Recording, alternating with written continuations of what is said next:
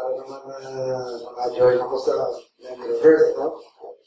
Psalm 119, verse 9, For when shall a man cleanse his way? By taking heed thereto according to thy word. Verse 11, Thy word have I hid in my heart, that I might not sin against thee. Sana kayo din. Verse mamaya.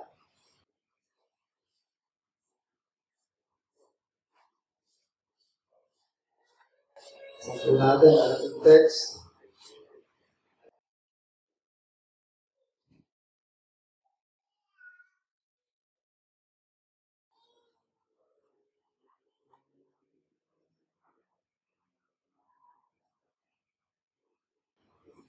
Psalm 19.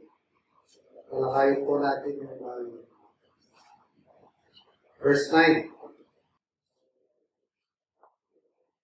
Psalm 99, The fear of the Lord is clean, enduring forever. The judgments of the Lord are true and righteous altogether.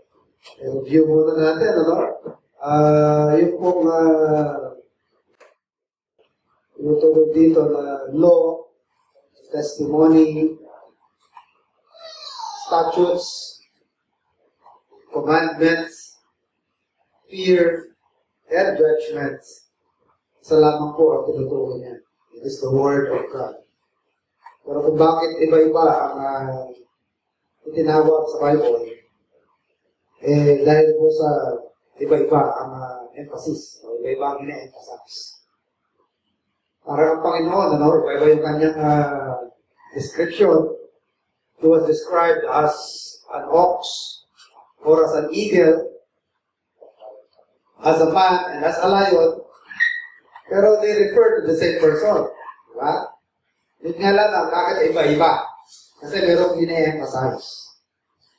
Si Matthew, ang ine-emphasize na kay Christ is the divine, kingship, at the Lord Jesus Christ as king, lion. Si Mark, ang ine-emphasize tungkol sa Panginoon is the servanthood. Kaya ox, because ox is a beast of burden. Hindi siya pang-gera kung hindi pang-trabaho. The Lord as a servant. And then yung man, so self-explanatory niya, the Son of Man. Christ is the Son of Man. Yung eagle, yun namang pagka-Diyos or divinity or the deity of the Lord. So, different faces or figures, but they refer to the same person. Ganun din ang Bible. Different words used for the Bible, for the Word of God, but they refer to the same thing, the Word of God. Pero bakit iba-iba? Dahil merong iba-ibang ine-emphasize. Okay? Doon sa law, kaya tinawag ng law, Bible, ay upang bigay sa atin ang mensahe ng salita ng Diyos ay instruction. Instruction ng Panginoon. Sa tatlong bagay, sa ating paniniwala, belief natin, creed, or our character, what we are, and conduct, which is what we should do. Bakit perfect? Kasi lahat ng aspeto, sakop, napaka-comprehensive niya. Walang aspeto ng buhay natin na hindi natatouch ng Bible. Kundi meron sinasabi ng Bible. Yeah. Testimony, nag-blanco, no? So, testimony is the self-revelation of God. Ano yung nireveal ng Diyos? What did God testify about Himself? It is true. Ano man yun? And not only things that He has testified of Himself, kundi yung mga nirequire niya sa atin, yung mga tinestify ang Diyos as to His requirements of us. Yun din is true. Yung mga pinapatupad niya sa atin, yung mga sinabi niya kung bagay, yan po ay sigurado reliable. And then, verse 8, the statutes or the precepts of God are right. And because it is right, pag nalalakaran ng Kristiyano yan, meron siyang, resulta siya ng joy, rejoicing sa lahat ng mga nag-o-obey. Naniniwala at nag-o-obey. And dapat ang consistent yan sa ating belief, sa ating mga inaawit, trust and obey. Right? At ano naging resulta niyan? Joy. For there is no other way to be happy in Jesus but to trust and obey. John 13, if you know these things, happy are ye if you do them. So, ang happiness ay nasa doing ng salita ng Panginoon. Okay? So, the statutes of the Lord are right, and the resulta rejoicing in the heart. Ano ba yung sunod doon? Statutes. The commandment of the Lord. The commandment, authority naman, ang in-emphasize dyan. The word of God is authoritative. It is not optional. Hindi siya yung double standard or depende. Depende sa sitwasyon. Pwede mo mayata yan sa ganitong sitwasyon. Hindi ganoon. Ang salita ng Diyos parang absolute sa lahat ng panahon. Hindi siya optional. Hindi yung kung papayag ng tao. O kung maliligayahan ng tao, kung magugustuhan ng tao. Sa lahat ng panahon, applicable yan. So the Word of God is authoritative. It is non-optional. To those who will follow, those who will believe, they will be blessed. Kasi nakakasunod ka sa utos ng Panginoon. At sa mga lalabag, nasa sa inyo yun. Sa inyo. Gusto nyo lumabag, subukan nyo. Yung mga lumalabag, marahil naiisip nila, baka yung opinion nila, naiisip nila kung mas maganda kaysa sa sinabi ng Diyos. Di subukan nyo. Malaman nyo yung sinasabi natin. So, hindi ito nagmapakahawa. Hindi ito susuko sa atin, kundi tayo dapat magsusuko sa salita ng Panginoon. Kaya nga ang Bible sa Ecclesiastes, hindi tulad dito sa sa gold. Alam mo yung gold? Merong phrase o may passage sa Ecclesiastes na the word of God is like a gold. Hanapin nga natin. Kung ano Ecclesiastes. Maganda yung pagkasabi doon. Hindi ko masyadong mariko, pero may kanalaman sa pinag-aaralan natin. Chapter 12.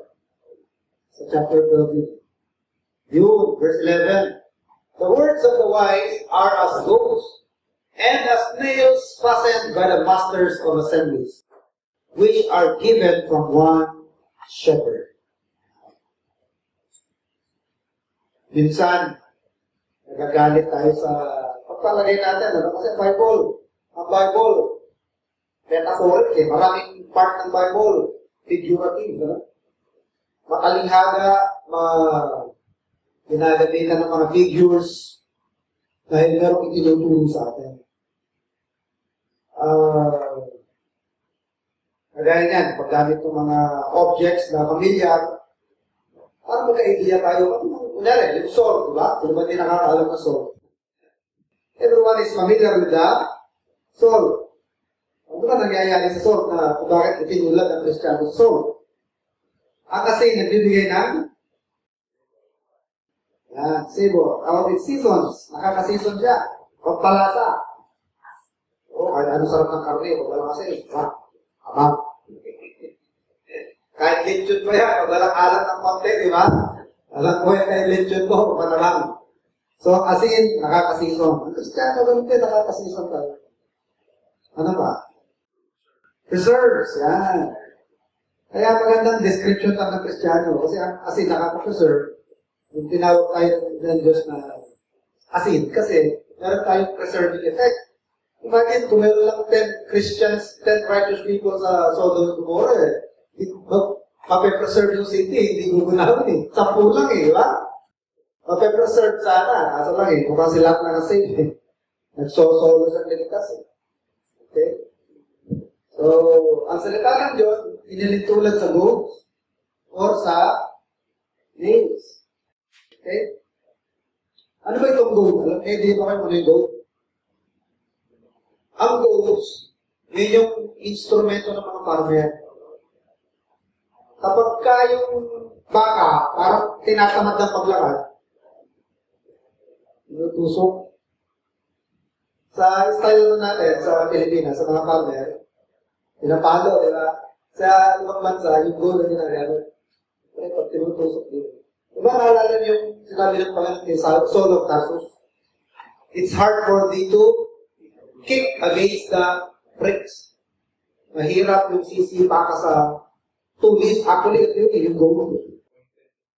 O yung stick na matulis na tinatamad ng maglakad. tinutusok, eh yung mga baka na stabo, ispahin nila yung tinutusok. Eh, mas lalong babaw, di ba? Sino masasaktan? Eh, di siya. Kaya, kailangan ko lang ako sumunod para di ako masaktan. So, the Word of God is like goats. Kapag ka hindi natin nire-resist, mabuti sa atin pag hindi ka mag-resist. Hindi ka masasaktan. Pero the more nalalaban tayo o i-resist natin ang kalooban ng Panginoon, eh, tayo po ang palo. We are at the losing end. Tayo yung talunan. Sa Diyos, walang mababago sa Diyos. What else? Ano pa rito? Yung, sabi niya, as nails, fastened by the masters of assemblies.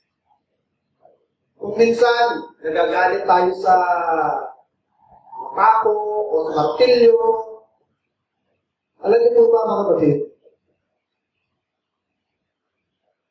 Huwag nating sisisihin yung pako. Huwag nating sisisihin yung martilyo. Dahil kahit yung pako, kahit yung martilyo, sila ang mahawak yun eh. Ang mahawak din yung karpintero. Di ba?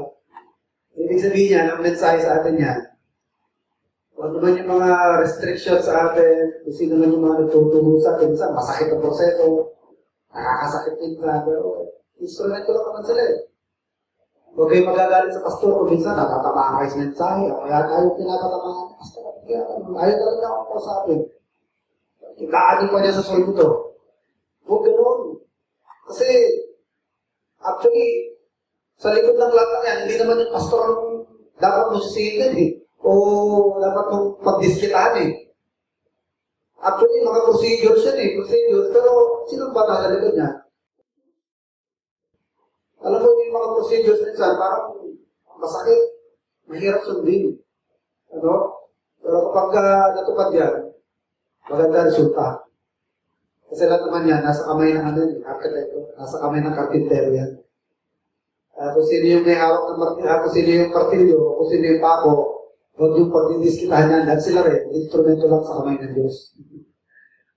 Ang pinaka-arkitekto sa likod ng lahat, the mind behind is, pagka lahat sumusunod lamang sa kagustuhan ng the brain behind or the mind behind, maganda resulta.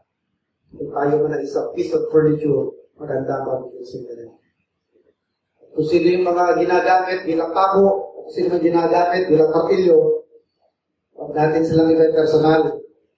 Dahil ang talaga namang pinaka-utak sa likod ng lahat ay ang Diyos dahil siya yung master carpenter. So, going back, the Word of God is the Word of God is said to be God's commandments. And as commandments, the idea here is that the Word of God is authoritative, it is non-optional. Yan po ay hindi pinag-usap, hindi nagsasuggest siya. Sinasabi ko, maniwala ka, good for you. Ito sinasabi ko, ito inuutos ko, lalabanin mo, bahala ka. Bukan mo, sinasabi mo mas maganda ko. Mas maganda yun sa'yo, subukan mo, malaman mo. Kung saan pagbuto mo yan. Okay? So the statutes of the Lord are right, rejoicing the heart. The commandment of the Lord is pure or lucid. Hindi ito mystic, hindi ito yung parang nasa limbo, hindi maunawaan. Kagaya ng ginagawa ng mga oracles of Delphi, sila na lang ang bahala mag-interpret, hindi mo maalam kung tama interpretasyon na rin. Diba? O, ganito ang ibig sabihin niya. Bakit mo ka nagtatawas? Kung ano sabihin na nagtatawas, ganun ba? Ito, nakita mo ito, may buhok, ito yung buhok ng babae. Ikaw, wala naman nakikita. Oo, ganun ka na lang. Ano lang ini-interpret nila. Hindi ba ganun eh? They try to interpret the Word of God for us, or tell the Word of God for us. Wala namang sinasabing ganun ng Panginoon. Kala mo, kung magsalita sila, Diyos ang nagsasalita. Timolo, yung like that. Hindi mo, inangkin na niya pagkaanak ng Diyos. Sinagpento sa kanya, kinausap ko siya ng Panginoon. Nung siya nasa Korea, nagpapasting sa Korea. Ang mga papa, anong claim ng mga papa? They are God's vicars. Ano yung vicar? Substitute. Pag nagsalita sila, voice of God yun. At hindi, nakakakilabot yung mga claim. Vicar ka ng Diyos, substitute ka ng Diyos. Sabi ng Bible, huwag kayong patawag na papa, di ba? Huwag kayong patawag na father. Yung sense na kagaya ng pagka-father ng Diyos. Oo, hindi ko huwag kayong patawag. Iba naman yung tatay, iba yan eh. Sinasabi din na father, huwag kayong pagka-father ng Diyos. Ang papa, ganun ang dating ko din. Yung book. Kaya sila, binabahilit nila yun. Okay? So, salita ng Panginoon, lucid, hindi siya mistake, hindi siya confusing, malinaw. Dahil malinaw, it enlightens our darkened eyes or our darkened understanding. The commandments of the Lord are pure or clear, therefore, it enlightens the eye of our understanding. Hindi yung, hindi ka sigurado kung talaga sinasabi. Malinaw ang sinasabi ng Diyos, malinaw ang pinag-uutos. Hindi ka makakapa kung ano yung pinag-uutos o hindi rin yan nagsasuggest. Hindi rin yan yung bahala ka na. Hindi mo malinaw, bahala ka na. Depende. Hindi ka nun. Malinaw ang kuman. Malinaw. Kasi sa simbahan nga lang eh, di ba? Sa activity ng simbahan. Malinaw naman ang natin eh. Instruction sa simbahan, di ba? Ano instruction sa simbahan? Matthew 20, 19 and 20. Diba? Ba't ka pa maliligaw? Lagi simbahan kung ano mga pinag-iintindi. Kung ano mga ministries ang inaatupag. Okay lang sana, magkaroon ka na ibang ministries, basta yung main line ng mga ministries, tatlo lang naman yun eh, di ba? Ano yun? Evangelize, baptize, and then disciple. Ano naman yun eh? Okay lang magkaroon ka ng adult ministries, medical vision, relief, feeding, okay lang yun. Pero kapag ka ginagawa mo yan, ito, kinakaligtaan mo na. Di ba wala yun? Ito lang ako wala. Kasi ito yung malinaw eh, di ba? Ito yung malinaw na directive eh. Kung gagawin ng simbahan eh. Go! Preach the gospel. Kahit hindi bibes natin, opportunity natin yan to evangelize. Evangelize the children, child evangelism. Pagkakataon natin yan. Hindi ka magkakamali dyan. Pag ginawa natin yan, hindi ka magkakamali. Mag-preach ka ng gospel sa may patay. Hindi ka magkakamali dyan. Sabi ng Paul Timothy, do the work of an evangelist. Maganda yung nagtuturo, maganda yung nagdi-disciple, pero kapag ibang dapat gawin, mag-evangelize, do the work of an evangelist. Stir up the gift that is in thee. And then baptize. Pag nag-baptize tayo, hindi ka magkakamali yan. Dapat lang ginagawa ng simbahan niyo. Ano pa? Disciple or indoctrinate kung mga nabaptize. Hindi tayo magkakamali yan. Kaya nga, the commandment of the Lord is pure or clear. Ay, yung mga naliligaw, ano gagawin ng simbahan? Ano, simbahan politiko yung ano eh. Politics ang politics specialty. Meron namang simbahan, ang mga group, mga religious groups, ang ano nila, yung pagbalik sa mga sinangunang mga marami, mga English spelling nun? A-N-Y? Oh, English, actually sa Pilipinas, meron na yan eh. Alam niyo ba yung mga English? Yun yung mga bumabalik sa unang panahon. Bawal ang TV, bawal ang kuryente, bawal ang radyo, bawal ang cellphone. Karitela, yung gamit nila. Bawal mag-fertilizer ng commercial. Lahat, balik sa kasi kamunduhan lang yun. O bawal ang nakasando, nakedness na yun. Bawal ang nakashort, nakedness na yun. Ewan ko, kung may na-encounter kayo ganyan. Bawal ang contraceptives. For life. Pero mga English na mga Amerikano eh. Bawal ang contraceptives, kaya pag nag-mall din, no? May stroller naman dala. Tapos, di pa ka dito, dalawang tinutulak, meron pa rito, may bitbit pa sa kamay. Bawal ang contraceptive eh. Hindi kontra sa contraceptive. Anong pinag-promote ng gospel? Iba eh. ano lang, parang tungkol sa living. Ang yung parang sundalo, Salvation Army. Ano pinag-promote niyan? Gospel? Hindi naman gospel, charitable works yun eh. More on charitable, pero identified as religious group. Religious group sila, pero ang forte, ang expertise nila, tawag gawa. Ibigay sila ng mga ikot sa mga mall, mga bags, mga offering, and then anong ginagawa nila? Feeding, di ba? Yan ang ministry sila, feeding. Pero mga pwede sa Bible, wala naman yung feeding sa, sa command sa church, di ba? Ang command sa church, teach, evangelize, baptize, and disciple. Pwede naman gawin yun, ministry of benevolence yan, dahil ang mga Kristiyano, may mga kailangan ng pagkain, nag-distribute din ng pagkain ng Jerusalem Church eh. Pero kung ito, sinakripisyo mo na, inalis mo na ito, para magamparan mong iba, mali ka naman. Kakamali ka na. Di baling wala yung iba, wala kang mawawala ito. Kasi ang Diyos, hindi malabo kung utos niya sa iba, pakalina, okay naman. Kalina yan. Hindi ka magkakamali yan. Pag nag-witness ka, hindi ka magkakamali, tamang gawin yan. Pag nag-baptize tayo, hindi ka magkakamali yan. Mag-disciple ka, hindi ka magkakamali yan. So the commandments of the Lord are pure, lucid, clear, therefore it enlightens. Yung tinutukoy yun ay, hindi yan yung mata, yung pang-unawa, yung understanding natin.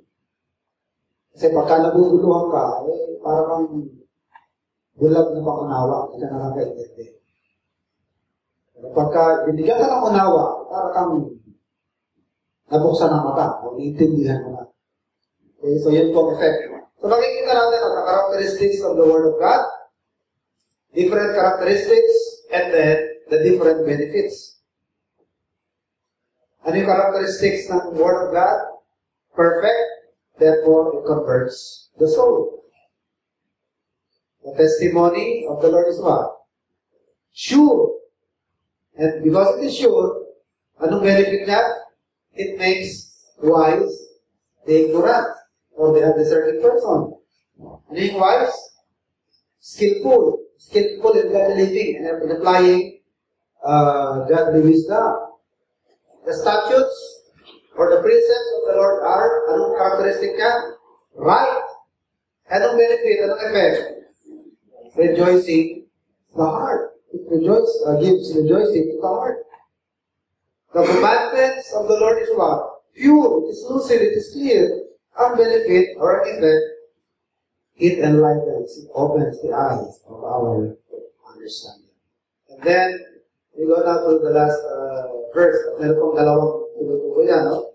With regards to the characteristic of the Word of God. Verse 9, the fear of the Lord is clean. Yung Word of God dito was described as the fear. The fear of the Lord. Anong fear na tinutukoy dyan? The reverential awe. Hindi siya yung fear na parang terrified sa multo or horrified. Hindi yun. Yung takot na paggalang. Asan po natin nakikita ang instruction? Tungkol dyan. Salita pa rin yung Panginoon. Actually, fear here is God's manual for worship.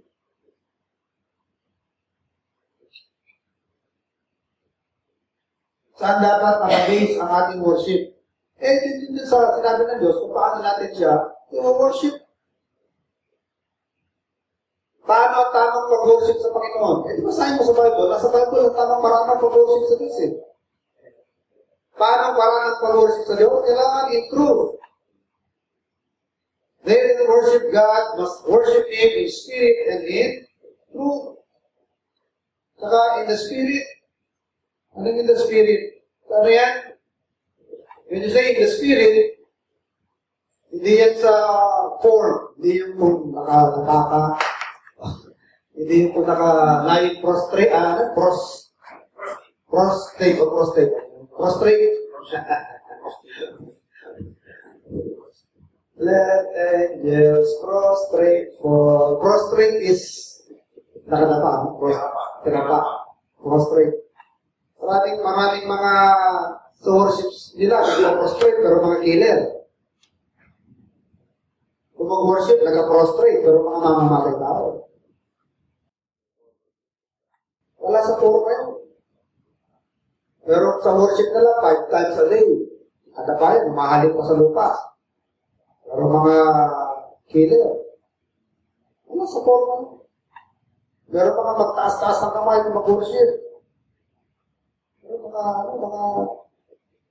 malayo din sa tamang moralidad, ang kanilang mga wala sa forma. Wala yun. Kung sa magpapapako ka ng kamay mo sa cross, o magpipinitensya ka, wala sa gawin mo. Alam niyo, nasa ng worship? Sa isip, sa diwa. Sa puso yan. Yung nakaupo tayo at nagbubulay-bulay at nagsasabi sa puso niyo na siya nga, oo nga. Nag-amen. Ano yung nag-amen kayo? Nagka-agree kayo sa puso. Every time na merong truth na pinaproclaim, and in your heart you say, amen. Oo nga, yan ang worship. Pero kayo nare-realize sa mga katotohanan, mga kamanghamanghang bagay tungkol sa Diyos, and you agree, deep within your heart, you agree with that. Ano na yun? Pagpuri, pagsama na yun. Pero paano nabubuo yun? Dahil meron mga katotohanan na iyayag sa atin. Kaya they that worship Him must worship Him in spirit and in walang worship na walang truth. Bakit sa worship involved ang awitin? Kasi may naawit natin, puro truth yun eh. Alam niyo ba yung mga inaawit? Kaya ka, worship hymns. Ang gaganda kaya ng mga natin, ang mga lyrics ng mga sa hymn natin. Kaya na yun. Dito may pagpapalit sa mga contemporary music yun. Normally, mga contemporary music, ulit-ulit lang, ulit-ulit, walang masyadong substance. Pero yung mga inaawit natin, gaganda yun. Napaka-doctrinal. How firm a foundation. When through fiery trials, thy pathway shall lie. My grace, God's grace, all sufficient, will be thy supply. Thy cross I only design.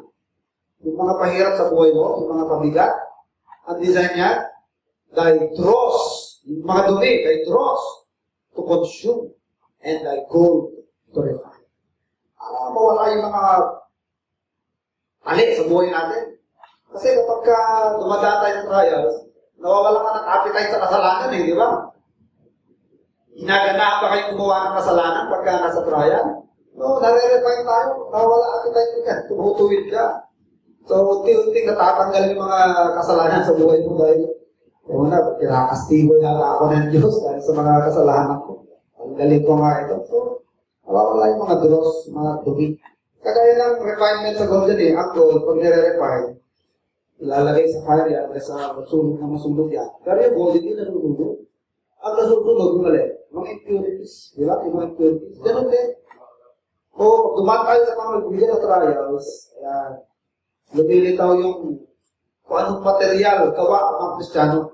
Diyan nakikita kung anong material yari ka. Kung mas marami ba sa'yo ang masusunog, kakaunti ang matitira, o hindi ka masusunog.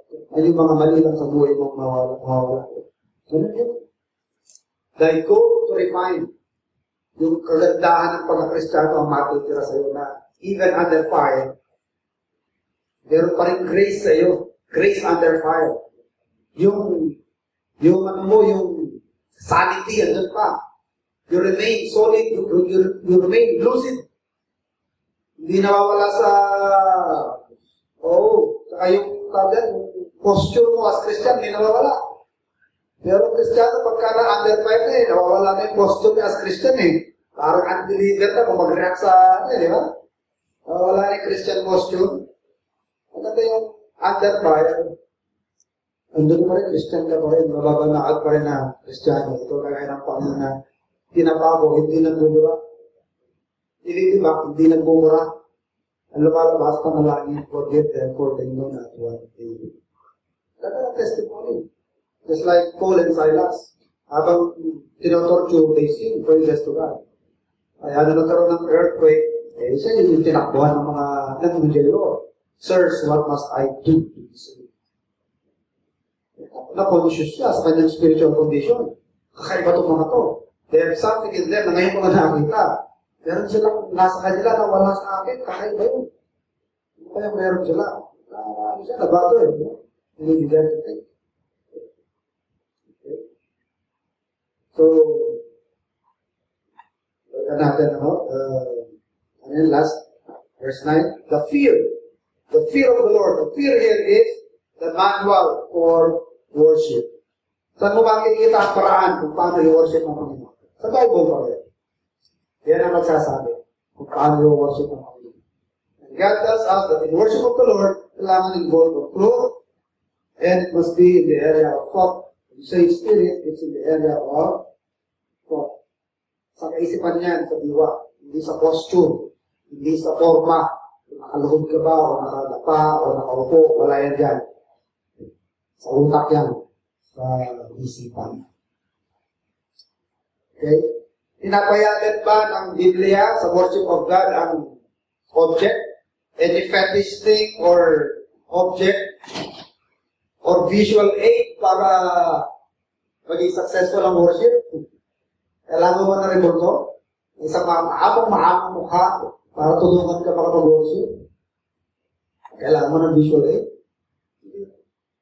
Walang ganun tinuturo ng God. Pinabawal nga ng Diyos eh. Diba? Thou shalt not make unto thee any graven image of anything or anything that is of likeness of that which is in heaven or in the earth. Kahit anong imahe na kamukha ng nasa langit o ng nasa hipatuin o ng nasa lupa, huwag kang gagawa niyan sa harapan mo. Huwag mong yuyukuran, huwag mong sasambahin ang mga objects na yan. Yung mga gumagawa yan, sa liwanag ng salita ng Panginoon, wala na. Disqualified na ang worship. There's no worship going on. Kaya kung kayo mapapadpad sa ibang bansa, mapapadpad sa lugar na walang simbahan, minsan parang naengganyo kayo umaten sa ibang simbahan, ano? Binabaling bali ng konti, at least nakakapag-worship. O pwede ba yun? Binabaling hindi eksakto, at least kahit pa paano. Meron akong kakilala na yun eh. Sabi ko, saan ka nagsisip kayo? Dito sa malapit sa Emmanuel eh. Parang may Emmanuel na Ba't naman kayo dyan naman? Baptist tayo. Baptist kayo. Hindi na malapit eh. Layo kasi nung malis na kami. Eh kung ayaw mo sipa doon, huwag ka rin nililipat yan. Kasi wala rin worship na nangyari. Eh, lahat ka naman sa spiritual feeling. Eh di, kung basa ka na lang tayo mo, di magsimba ka doon sa simbahan natin dati. O, kung basa ka lang ng Bible. Pero kung punta ka sa muli, hindi ka nakakapag-worship sa Panginoon. Kasi nire-reject ka na Panginoon yung worship nila. Your purpose is to worship, and nire-reject ka na yung worship nila. Talagang wala. Gusto mo lang ng feeding, hindi manood ka sa YouTube. Hindi ka yung manood ka sa preaching. Ewan ko kung ano. Sinunod dyan. Pero nakakaawa. Ibang mga kapatiran natin napapatpad sa iba yung gagawin. Para lang magkaroon ng spiritual feeding kahit sa maling simbahan. Doon na lang makikikain. Kaso nga lang, nire-reject ng Panginoon yung pamamaraan ng worship nila eh. In the first place, they have no right to exist as church. Wala namang sinanction to operate religiously except the Lord's Church. Pero pinayagan na mag-operate ka, mag-function as a church or in a religious way. Di ba simbahan lang ng Panginoon pinayagan niya? O, tayo makikisilong sa ganun, makikiparticipate sa ganun. Una-una pa lang, hindi pinayagan ng Panginoon ng existence ka. Di ba? Kung gusto mo lang ng spiritual meeting, makinig ka sa preaching natin. Paano yung paglilingkod ko? Magpadala ka ng tithes. Yan. Well, that's one way of serving God. Mag-witness ka sa trabaho mo, sa neighbors mo, kasama mo sa bahay. That's one way of serving God. Mag-pray ka. That's one way of serving God. Alayo ka sa church eh. Pero hindi lang yan na makapaglingkod ka. Kung yun lang hinahanap mo. So, the fear of the Lord is clean. Meaning, pag sinabing clean, free of filthiness and free of imperfection. Kaya sa worship sa Panginoon, hindi compatible yung ungodliness. Kasi nga po, meron mga form of worship na involve ang may involve din sa prostitution Like yung sa Corinth, no? Meron doon sa temple, ewan ko kung kay Aphrodite yata ito. Temple of Aphrodite. Yung many breasted God. Sa worship sa kanya, yung mga worshippers, yung mga nagsisilbi sa kanila mga prostitutes. At yung prostitutes, pasweldo ng gobyerno yun. Pero bakit gano'n yung kanilang way of religion? Kasi nga, bali ang konsepto nila tungkol sa Diyos. Kung tamang konsepto, wala dapat yan. Diba? Because our theology will dictate our morality. Kaya nagkakaroon ng morality nila, they have a wrong concept of God. Kung aralin natin ang tamang konsepto sa Diyos, sa Bible mo makikita yan. At pag na-discover mo ang tamang konsepto sa Diyos, yun dapat ang paraan ng ating pagsamba sa Kanya. So dahil lang sa iba na, kailangan walang karumihan. So hindi mo pwede yun. Kaya, the fear of the Lord is what? It is clean. Walang impurities, walang filthiness, walang imperfection. Walang error. Pag sinasabi mong merong imperfection, may po kami balso. Walang ganun sa Panginoon, walang balso sa Panginoon. Okay? So it's free from error, no imperfections, kaya clean. There is being clean. Okay? Therefore, always efficient. And there's no need for updating or editing or refining. Whatever culture or whatever time we live in, parating relevant ang salita ng Panginoon. Yung pwede sabihin na, hindi ba natin pwedeng i-update na. Kasi antique na yung Bible Hindi yung nangangailangan ng Bible ng updating. Sa lahat ng panahon, ang mga binikawang salita ng Biblia, noon pa mga nagpangan yun, applicable pa rin yan. Relevant pa rin yan. Kung ano yung totoo noon, totoo pa rin yan. Matindi sa Bible, no? Doon mo mahahalata ang Biblia, hindi lang salita ng tao. Ang talino ng mga binityawan dito mga ideas o konsepto, hindi mo pumala sa tao lang. Doon makikita ang Biblia is of divine origin. Okay? It's always relevant, and it needs no help. Hindi niya kailangan ng tulong. At dahil sa clean, at dahil sa hindi nagbabago-bago, absolute, therefore, it endures. Sabi ng verse yan, Matthew 24:35 yata yan, ang langit at ang lupa, heaven and earth shall pass away, but my word shall not pass away. Pero mo naman, ang sumula, omniscient God. Diba? The author of the Bible is an omniscient God. He is all-knowing. Hindi siya nasusurpresa. Alam niya kung anong society meron ngayon at sa darating pa at hindi na magbabago kanyang sasabihin kahit anong kultura, kahit anong panahon. Hindi uubra kahit yung mga modern day psychologists or analysts or philosophers. Kung hindi nila susundin ang sinasabi ng Panginoon, wala, hindi rin nila pwede i-modify. Ano sinabi ng Biblia? At papapaigil na. The safest course for us is to follow the Word of God. Okay? So the Word of God, or the judgments, verse 9, it's the fear of the Lord is clean, therefore it endures forever. And then the last one, ano po yung pamaling sinabi about the scripture? The judgments. So bakit ang Bible tinawag na judgment? Pangilan na ito? Pang-anim, no? Tinawag na law or instruction, tinawag na testimony, or what God has revealed or testified about Himself and what is required for us. Tinawag siya na statutes or precepts, tinawag na fear, and then tinawag din na judgment. Speaking of judgment, ang ibig sabihin mo ng judgment is verdicts. Sa Tagalog, ano yun? Ito ang hatol. Ito ang sinasabi nyo sa issue na yan. Ito ang sabi nyo sa issue na yan. Pero, ano bang hatol ng Biblia? Yan. At Bible na pag-uusapan, anong pananaw ng Biblia sa bagay na yan? At lahat ng hatol ng Diyos, kung ano man yan, the judgments of the Lord are always what? True, no? True. The judgments of the Lord are true, therefore it is righteous all together. Yeah. So judgment, in the context, means divine verdicts. Okay? It becomes the Supreme Court or the judge of the earth. Yan i-judge ang lahat ng opinions.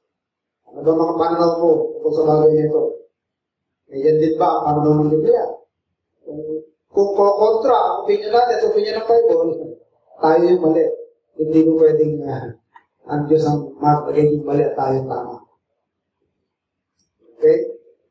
So, ang mga unbelievers, wala silang ka-idea kung ano makatotohanan.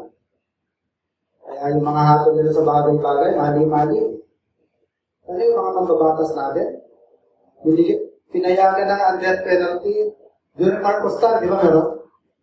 Tapos inalis ng Cory yata. Inalis ng Cory time. Kasi binalik yata ulit. Erap na. Nagbalik. Tapos, kailan inalis? Gloria? Gloria. Bakit hindi maging masettle sa utak ng mga mambabatas natin, ano? Marami sila masagasaan na kabaro, baka sila madali. At China meron, di ba? Ang Pilipino nasa death row eh. Ang katwiran nila, hindi naman daw deterrent. Bakit? Ang magdedetermine ba kung may capital punishment, eh kung deterrent siya o hindi? Hindi naman yun eh. Ang pinag-uusapan dyan, anong katapat na parusa for a certain crime? Yun ang issue doon. Ang isang krimen, ano yung katapat niya? Anong katapat niya? Yung bigat ng kasalanan, anong equivalent niya? Diba? And Diyos pa naman na eh, naghayak na, Genesis pa lang eh, di ba? Ang nagbuhos ng dugo, ano gagawin sa kanya? Nagbuhos din ng kanyang dugo. Sa Genesis pa lang yun. Malinaw na lang, pinahiwatot ng Diyos ang kanyang kalooban. Diba? Hindi pinag-uusapan niya kung deterrent o hindi, dalang issue. Anong katapat ng ganitong krimen? Anong katapat na parusa? So yung pumatay ka, gumawa ka ng heinous crime, yan, buhay. Buhay talaga ang katapat niya. Yan ang hatol ng Panginoon, ang judgment ng Panginoon sa issue niya. Sa maraming bagay. Kung ano mga binitiwan ng Diyos, kung ano pananaw ng Diyos, yan ang hatol ng Diyos. At yan ang siguradong tama. The judgments of the Lord are right. At meron po mga importanteng issues, ano? Lista ko lang ilan dito. Important spiritual issues actually. Spiritual issues na dapat tayo ng mga Kristiyano, settled din sa atin. Malinaw sa atin kung ano ba yung paninindigan mo. This applies to everyone, unbelievers or believers. Higit sa lahat, tayo mga Kristiyano dapat malinaw sa atin. Na na-adapt natin ang mga hatol ng Diyos. Kung ang hatol ng Diyos, dapat ganun din ang pananaw natin. Yun ang hatol natin. Ano na mga issues yan sa morality? Dito nga sumunod ka na lang eh. Iigi ka eh. Pero kasi nag-asawa na. Gusto pang pakasa ng asawa. Eh, talaga ano yun. Maayos talaga yun. Kaso ano yun. Sabi ng Bible, seek not to be lost eh. Diba? Have you married an unbeliever? Seek not to be lost. Who knows, sabi ni Paul. Baka sa testimony mo, diba? You might be sanctifying him or her, di ba? And who knows that through your testimony, you could lead him or her to the Lord. Hindi pinapayagan ng Panginoon talaga. Originally, sabi niya, bakit si Moses pinayagan ng divorce? Sabi ng Panginoon, dahil sa katigasan ng ulo niya. But in the original design of God, wala sa decision ng Diyos sa maghihiwalay ang mag-asawa. Ano yun eh? Isang bagay yan na hindi dapat tinetake like, mag-isipan mo gusto yan. Kasi kung pumasok ka dyan, lifetime commitment na yan. Wala ka ng right kung tumakas dyan. Wala ka ng karapatan. Pag-aralan mo na kung mahalin kung sino na pangasawa ko. Life sentence. Hindi naman, life in prison. Yan, magandang pag-aralan mo na yan. Yan na yan eh. Pag sinubukan mo pang baguhin niya, eh sigurado yan. May backlash yan. Araw ng negative effects yan. Pero sundin mo lang ang nasa scripture, wala problema. Sabi ng Bible, love your wives. Hindi siya lovely. Hindi sinasabing if she is lovely. As sinabi lang, love your wife. Bakit tayo nung inibig ng Diyos? Lovely ba tayo? Sabi nga ng Bible, while we were yet sinners, Christ died for us. Nagaanap ka pa ng lovely? Bakit ikaw, lovely ka ba? Ang gaganda ba ng qualities mo, ng traits mo as a person? Kaya ka minahal ng Diyos. Ang dami mo ngayon palpak ng mga traits pag ugali. Pero pinahal ka ng Diyos. At kung masyado ka paghanap. Paghanap ka, kung gano'n ka rin. Hindi ka nga gano'n. Hindi naman pang-asawang babae, kung yung tatanungin kung kagalang mo ba, hindi mister mo, may pinag-aralan na wala, galang-galang ka. Kahit hindi kagalang-galang, wala kang choice. Dahil sabi ng Bible, submit. Kung susunod lang ng tao, daming problema talaga manusolve. Matitigas lang ulo natin. Sinabi ng lang, hindi kasi natin, bungangere. Kahit bungangere yan, lang mo pa rin yan. Kahit magastos yan, lang mo pa rin yan. Wala ka naman choice eh. Wala naman sinabi sa Bible exempt eh, di ba? Wala naman ganun eh. Kahit gaano ka-unlovely. Yan nga gusto i-promote sa atin ng Diyos ng unconditional love. Kung paano siya nagmahal, matutunan natin kung bibig din ng gano'n.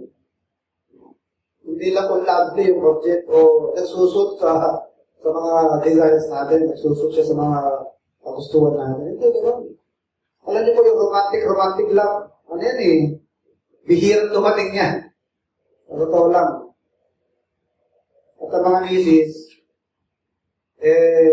wala rin kayong choice. Dahil sabi ng Bible, submit unto your own husbands. Kahit sabihin naman ikaw nakatapos, siya walang pinag-aralan, wala kang choice. Dahil sabi ng Bible, submit to your own husbands. Kung nakikita mo mali, napoprosin mo, try to convince him. Pero kaya niyo maniwala, wala, guide ka. Kung walang kasalanan, ano ka, papasakot ka talaga sa kagustuhan ng mister mo. Yan ang biblical way eh. Submit unto your own husbands. Kung lahat na nakikinig, sumusunod dyan. So, maraming problema ng tao. Children, obey your parents in all things. Sabi dyan, in all things. Huwag lang sa kasalanan. Maging masunurin tayo sa Diyos sa lahat ng bagay, hindi yung except. Oh, in the Lord, except lang pag mali, except lang pag kasalanan. Pero pag hindi naman kasalanan ng issue, hindi wickedness. Diba? Hindi naman wickedness eh. Baga, procedural lang. Ano mga bagay, no? Sabi ng Bible, children, obey your parents in all things. For this is well-pleasing unto the Lord. Kung lahat lang nakakasunod yan ng makalimutan. What else? Hindi lang sa morality. Heaven, Mount Heaven. Sabi ng iba, dito ko yan. Para lang tayong aso, pag namatay, wala na. Pero nang hatol ng Biblia. Ang Biblia nagsasabi ng may langit. Such is everyone that is called into the third heaven. Sabi sa 1 Corinthians 14. Nagkakamali. 1 Corinthians 14. Merong third heaven. Merong heaven. Merong hell. Pag naman kalapang naman ang hell, the Bible says, there is hell. Hell is real. Alam niyo ba na the Lord preached more about hell than heaven? Mas lamang ang pangangaral na ginawa ng Diyos tungkol sa impyerno kaysa sa langit. Okay?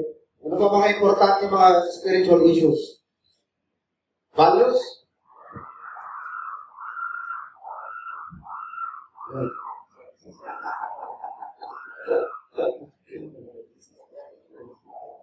Yung mga values natin. Sa nakabase mga value natin. Ano ba yung mga value? respect sa nakakatanda, values yan. Amerika, medyo sablay na yan. Lalo sa Canada. At hindi yung children's right yan. Ang anak pwedeng sumbong ang magulang sa 911. Hello, 911. Sumbong po yung tatay ko, pinalo ako. Kasi yung pamangkin ko, ba yun? Anak ng pinsan ko, nasa Canada. Ito na yata pinanganak yung anak, kaya medyo, medyo may alam ng konti sa batas. Iyak yung bata, susumbong kita. Yung tatay niya, go ahead, call 911. Find yourself another dad. Ayaw din tumawag ka, ganun ka din gano'n. Parang hindi ka na pwedeng mamalo. Tungkol sa issue na yan, ano sabi ng Bible? Hindi ka pwedeng mamalo. Marami tayong mga values minsan alayo sa Bible. Hindi gano'n ang pananaw ng Biblia. Para sabi ng Proverbs 29:15, makibasa.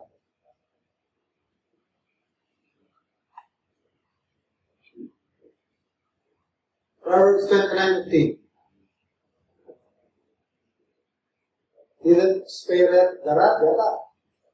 Ate at his son, ano ba? Proverbs 29:15. Ano sabi niya?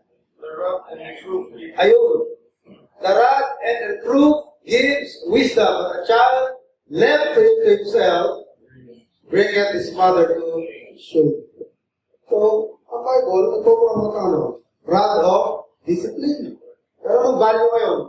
Yung tao, walang mamalo. Hindi mo na isumbong ang magulang mo. Saan yung respect? Pagdating sa value, sa relasyon sa magulang, nasabi ng 10 Commandments, honor your father and mother, that your life may be long. Respect for the property of others. Thou shalt not covet whatever belongs to your neighbor. Thou shalt not covet his animal, his property, his children, or wife, or whatever belongs to your neighbor. Values at tinuturo sa akin. Saan nakabase yan? Dapat hindi sa batas ng bansa. Na minsan batas ng bansa. Hindi naman absolute.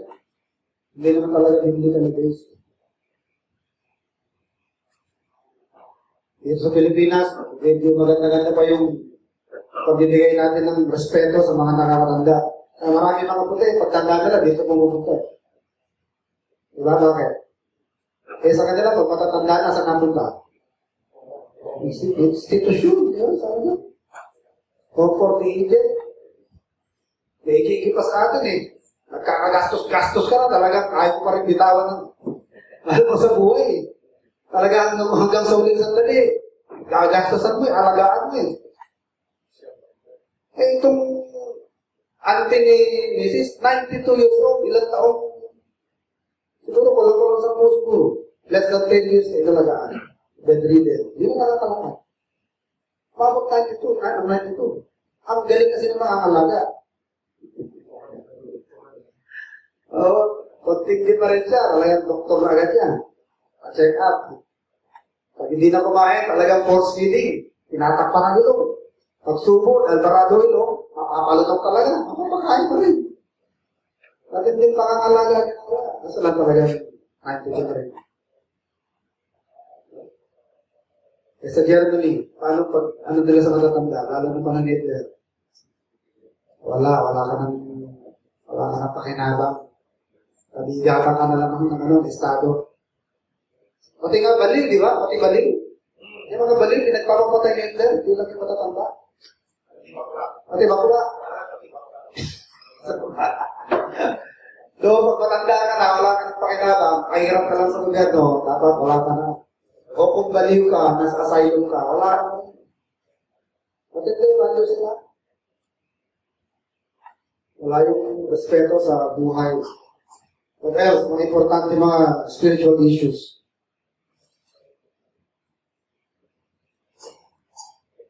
Destiny, eternity.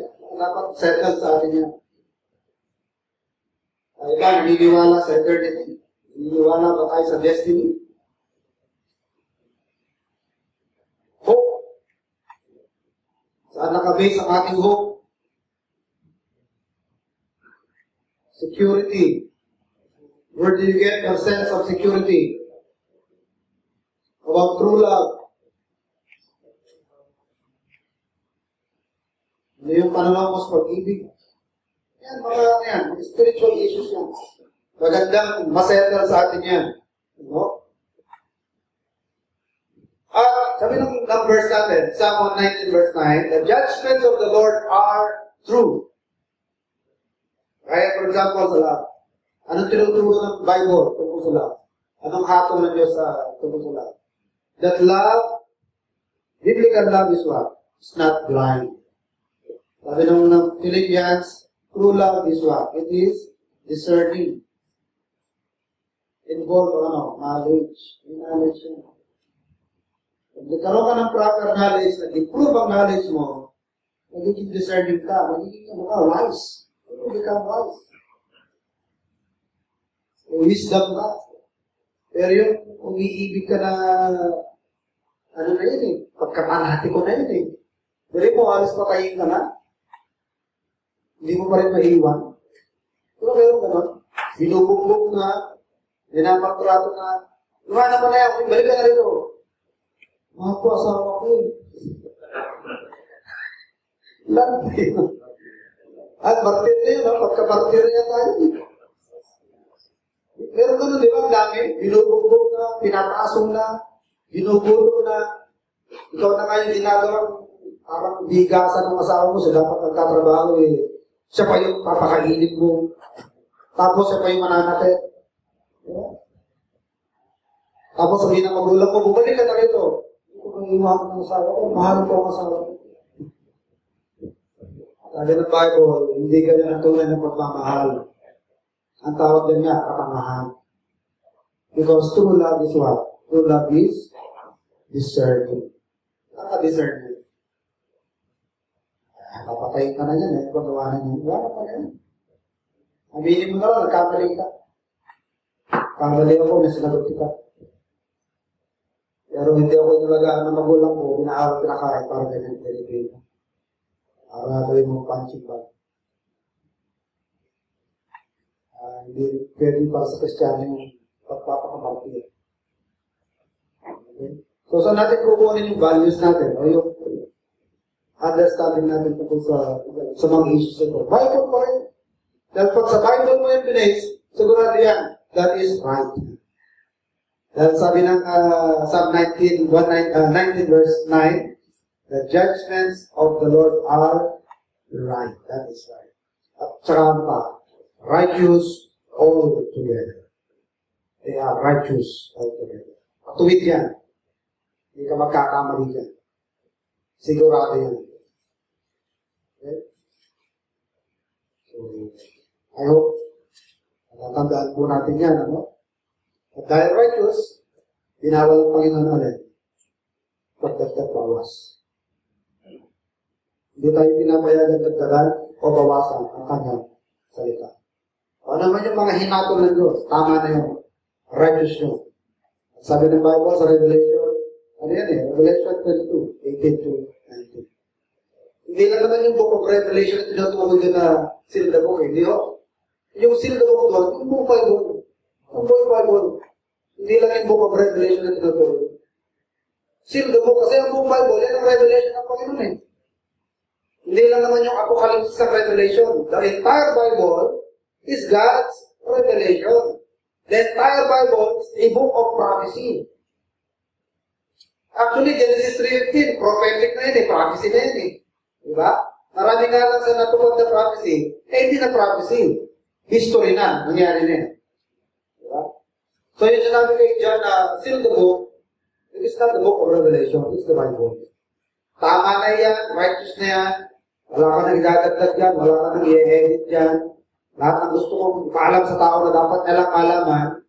Kasi hindi naman lang sinabi ng Diyos eh. Dahil kung lahat papaalam sa tao, sabi ng John 20:35, kulang, di ba? Kulang ang mundo para paglagyan ng libro. Nasa Bible yun, John 20:35. Kung lahat ng bagay papaalam sa tao, sa ginawa ng Diyos, o gusto ipaalam ng Diyos, kulang ang mundo para paglagyan ng libro. Kaya yung nasa Bible, yung gusto lang ipaalam ng Diyos na malaman natin. At hanggang doon na lang yun. Mga dapat na malaman natin, gusto palaman ng Diyos. Yun lang ang nasa Bible. Pero mga hindi pa pwedeng malaman. Pero yung sapat ka sa paningin ng Diyos, dapat natin malaman. Yan na yun, nasa Bible natin. Tama na yan. Righteous na yan. At hindi tayo pinapayagan pang dagdagan, bawasan, o i-modify, o maging creative. Hindi na tayo, it is right and it is righteous. Sa lahat ng makakatupad, yun nga, it will be best. Sa lahat ng gustong i-challenge, gustong baguhin yan, mapanganib yan, delikado. Gusto nyo i-try, pero kasi ang kapiran pag naranasan ko, kaso nga lang, pagka inantay mo yung experience, minsan masakit.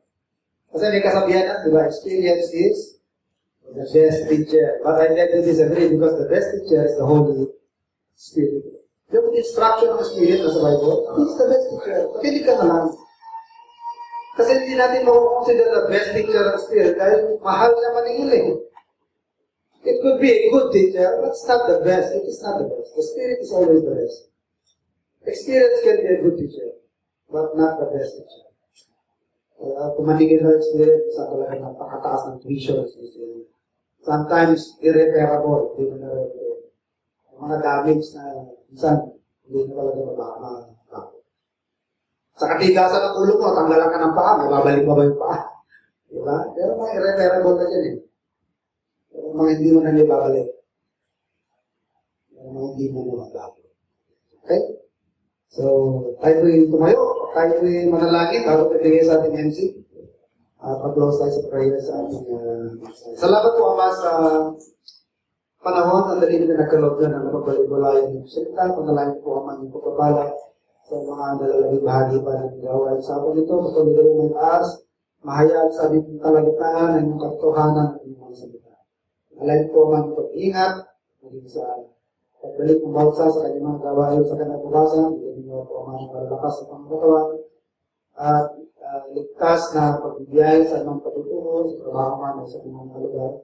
At bigyan naman ng katalinuhan dahil sa pagtatrabaho.